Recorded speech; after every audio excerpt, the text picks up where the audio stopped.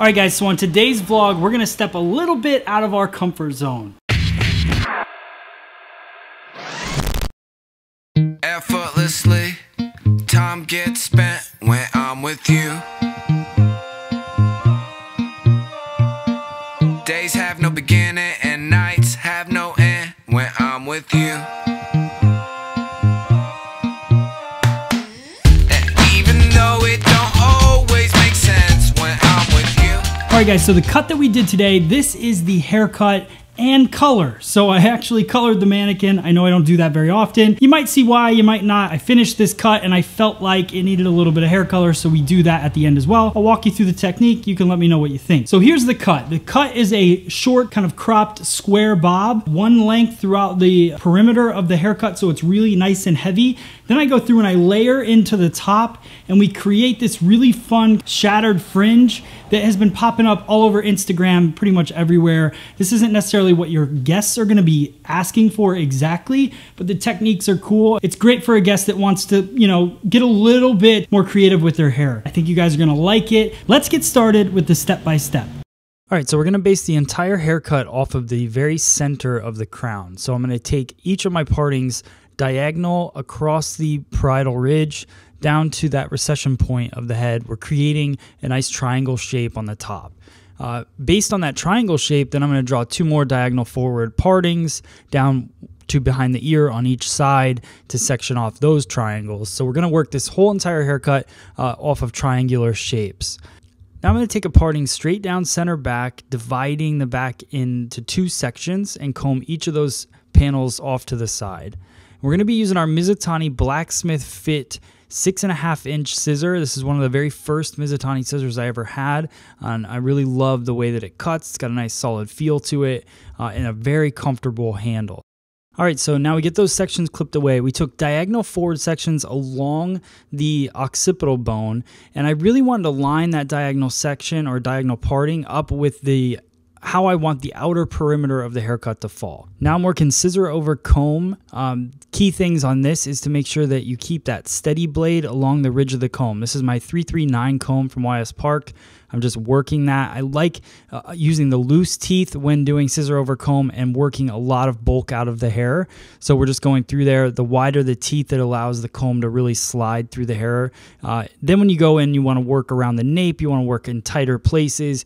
Using the tighter teeth works, but this is just a good way to get that bulk out of there. So you'll see me go through and I just quickly cut the hair, not worrying too much about the precision part of it. Then I go through and I really start detailing it once I get the length where I want it. Now we're going to go through with our blow dryer real quick and just blow dry this with the comb tension, so it allows the hair to lay the way that it should to make sure that our cut is exactly the way we wanted it to be. So I'm going through just detailing the outer edges, and we're going to start to build our graduation here. So everything's coming straight back towards me. I'm cutting a even square back in the back of the head, so parallel with my shoulders as I'm cutting. So what's going to be happening is towards the inside of my finger, I'm actually building up quite a bit of weight because of the over direction and because we're rounding that corner and over directing it back at the same time. So we're building up a little bit of weight, which is cool because it kind of aids in the shape of the haircut at the very end, which you'll see when we blow it dry. Also, what it does is because we're doing the over direction, it's pushing the angle towards the face already. So because we're over directing it back, it pushes weight to the front and length to the front. So it really starts that outer perimeter line that we were talking about at the beginning. So now I'm going to work that diagonal forward parting all the way through. We're going to start continuing into the side of the head at this point, and building in that outer perimeter line that we want to kind of follow above the jawbone, but diagonal towards right about the corner of the mouth. Key points on this part of the haircut is to make sure that you keep that elevation low. The higher you go with the elevation, the more broken the outer perimeter is going to be of the haircut, so you won't get that solid line that you're looking for. The other thing is you'll see that I separated the front and the back right here, and that was because naturally the hair wanted to fall from the crown, wanted to fall a little bit more backwards. So you have to be careful whenever you're taking your sections down. You want to see how the hair is going to fall naturally. Don't try to pull it too far from where it's going to fall naturally. Otherwise, you won't get those nice perimeter lines either.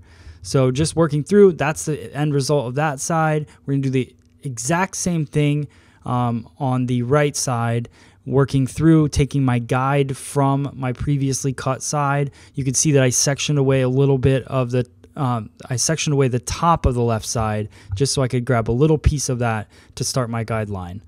Now working diagonal forward through about 1/2 inch sections, not trying to take too much in my hand. I want to see a clean guide. I don't want to pull too much hair down, even though I am cutting a stationary guide in the back. So working through, you can see that angle and how it starts to unfold. I think this is a really good view of that now. So the over direction plays a key role in pushing that weight and length forward to behind the ear. And that gives us a good point to continue on when we get to the side of the head. So keeping that over direction back, working through the back of the head.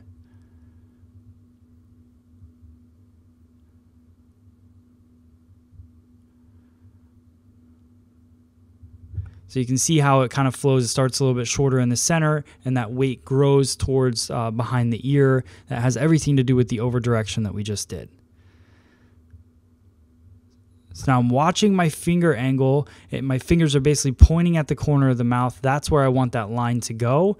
And I want this to be nice and solid. So again, not lifting it, not trying to elevate it too much because that'll break up the line. It'll add too much layering to the side of the head, and that's not what we're going for.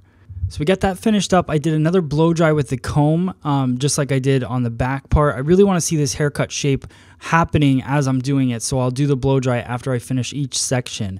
So we're going through the top. I find the point where the head starts to curve forward, because what we're going to do is we're going to cut that entire section I'm leaving out nice and short, a short bang, kind of choppy fringe. And then the top, we're going to cut short to long, so shortest point in the back, longest point towards the bang area, because I want those long layered pieces to fall over the shorter bang, and that's what's going to give it that kind of modern feel that you're seeing now.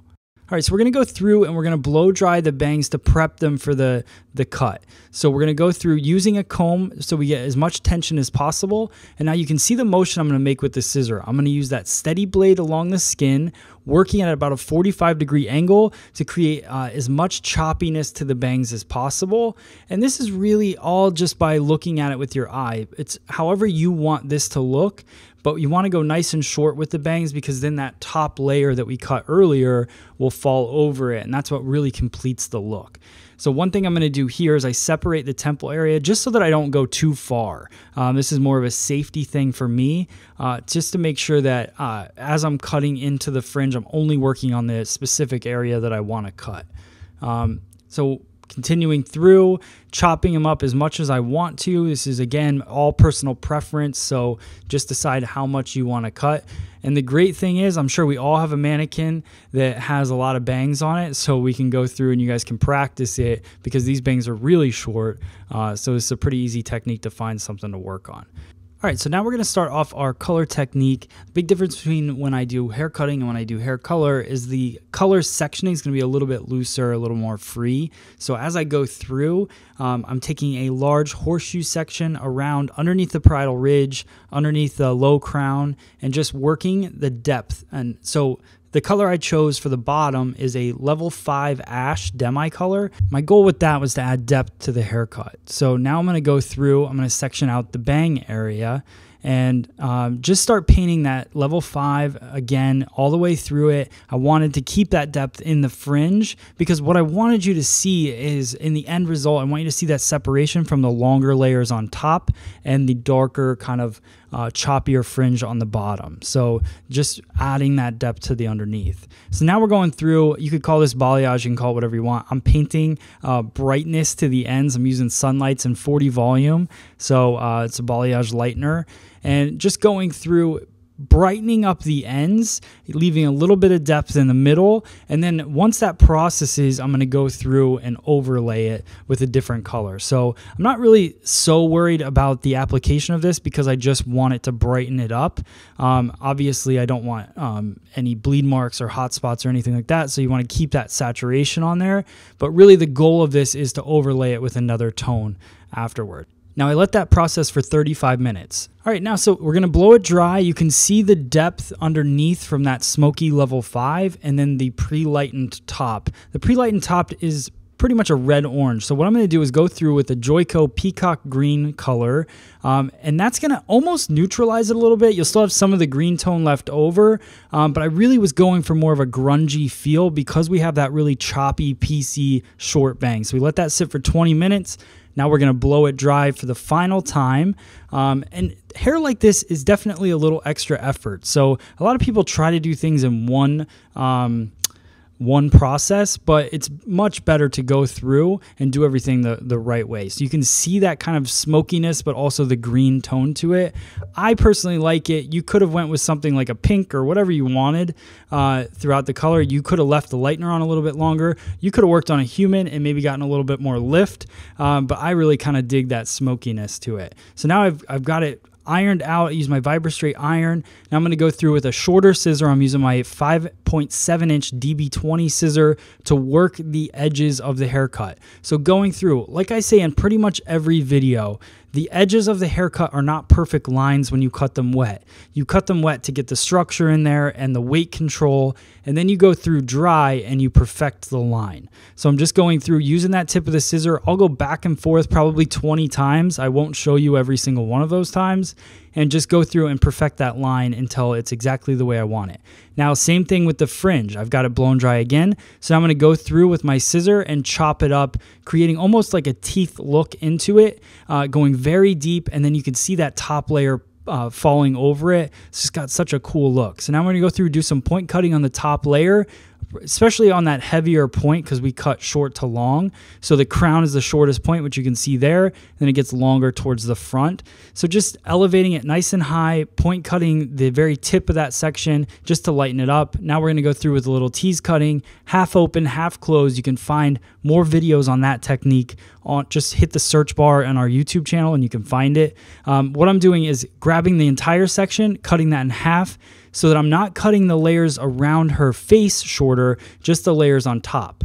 Then I go through one final little flat wrap with the blow dry, just gets all those loose hairs out, and I grab the Bercato Carve, which we all know is my favorite product for adding pieciness and texture, and I go through and add that to the ends of the haircut.